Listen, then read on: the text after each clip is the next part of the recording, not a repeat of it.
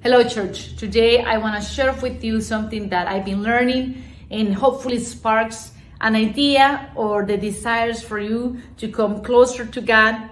I've been finding myself asking God questions and specific prayer requests. And at the same time, I felt like God is not answering quite yet. But then I like this because I know that God wants me to spend some more time with Him. And God wants me to inquire more about why my prayers are not being answered. Well, let me tell you, I've been reading a book along my journey and trying to find out how I can connect with God and how can I pray.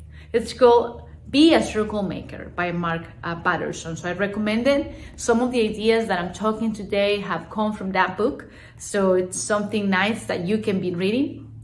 But I've been learning that in order for me to see what God has in store for my own life and the lives of those that I love, I need to trust Him.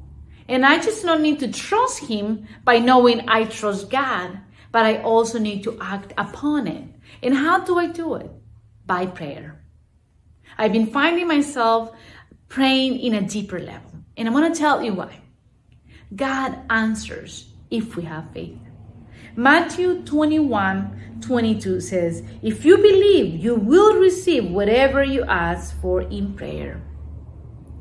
God is there waiting for us to tell Him our dreams, our desires, the people that we love for and what we want from them or what they need. It's just us taking the time to talk to God. There's also different ways to pray. When we pray for something, it's more like a superficial way.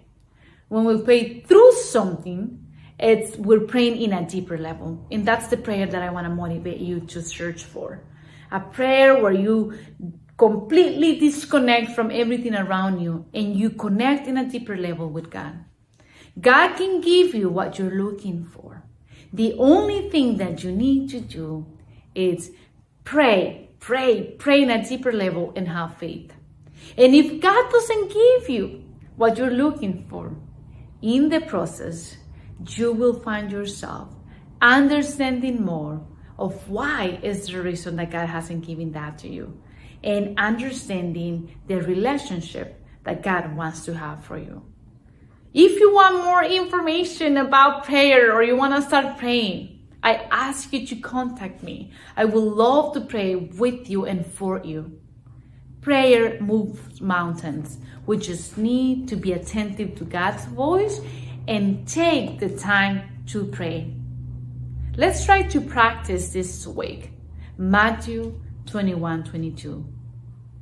Bye.